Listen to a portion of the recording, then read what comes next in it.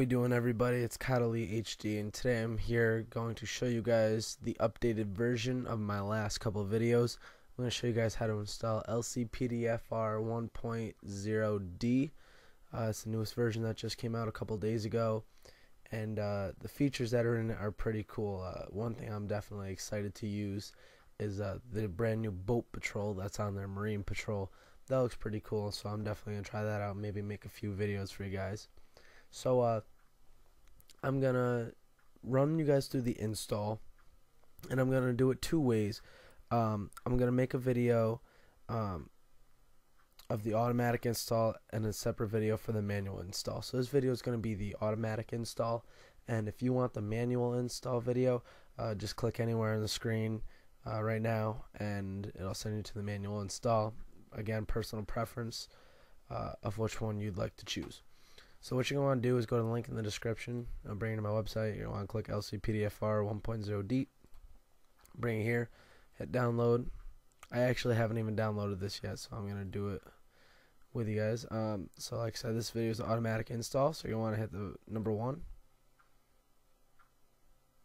And then you got to do the little stupid security check thing. I hate these things. Underwater.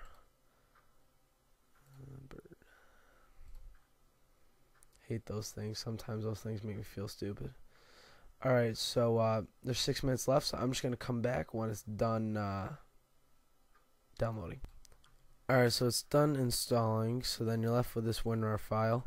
You do have to have WinRAR or 7-zip or something installed, but you should already know that by now. If you don't, then the website's really easy. I'll just throw that website in the description too. But I'm not going to show you how to install WinRAR. That's plain and simple.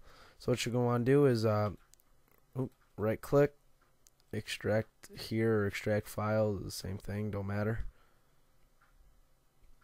And then you're left with this LCPDFR 1.0d installer. Actually, close that out. You're going to want to right click it, run as administrator, hit yes.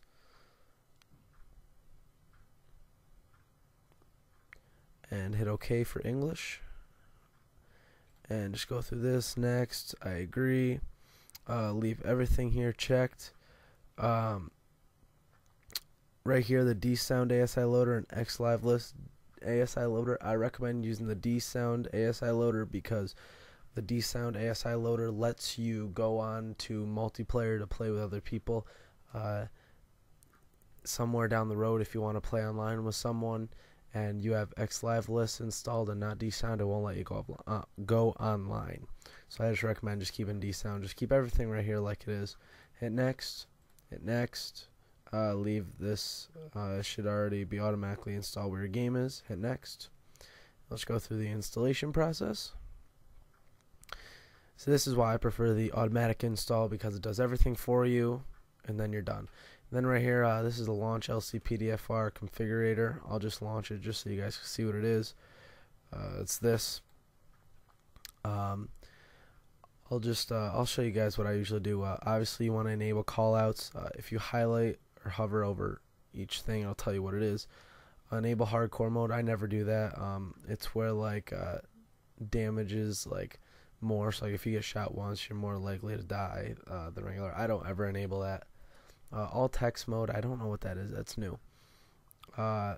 It's like everything, like even what's on the radio said that it'll be displayed. I don't like that. Render holster taser, that just shows a taser on your player. That's pretty cool, so I keep that. I like hearing random police chatter, makes things more lively, so I keep that. Skip transporter cutscene, I don't do that. I leave that off. That shows like when you drive a prisoner to the police station, it'll show them taking them out of the car and stuff. Preload all models. I don't know what that does. That's new. I wouldn't even touch it. This, you have to have something installed. It's Abraxas's Police HQ mod. It's just a different type of looking police station. That don't really matter. Disable AI roadblocks. You don't want to do that if you're in a pursuit and you ever want a roadblock and you have this disabled. They won't come for you. Annihilator backup. This actually I might turn on. it'll always have a helicopter join the pursuit, which is good. I like this too, which is new, a limit of cop cars in the pursuit. I definitely keep it at 5, because anything more than 5, it will slow your game down and make things lag, and it's just a nuisance because they don't know how to drive and they'll hit you.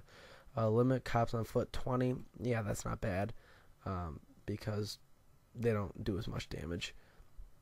Then you got general settings 2, always enable autosave. This is new for the boats. Disable boat callouts. I would keep that. Don't check that, so you can just you can, what's it called, receive calls on boats.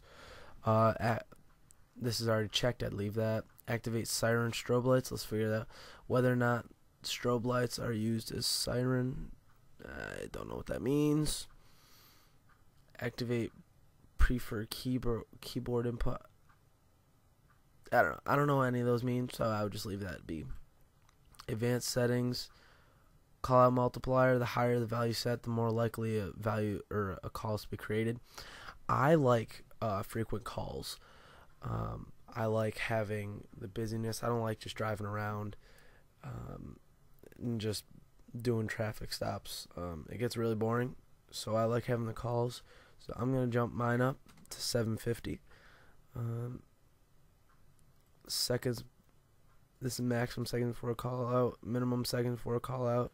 I keep everything else the same, and your account for LCPDFR, you can link it to your account. I don't. Just when you're done, hit apply on all these. Then that's it. Just hit the X button, and then you are all installed and you're all set to go. So guys, that is how you install LCPDFR 1.0 version D, the automatic install. I hope you guys like this video. If you do, like the video, comment if it's good, comment if you have any questions, and definitely subscribe for more. I'll be having more LCPDFR videos and other various tutorials coming out as well. And again, if you want to see the manual install this version, or if the automatic install didn't work and you want to try something else, click anywhere on the screen. There'll be an annotation somewhere.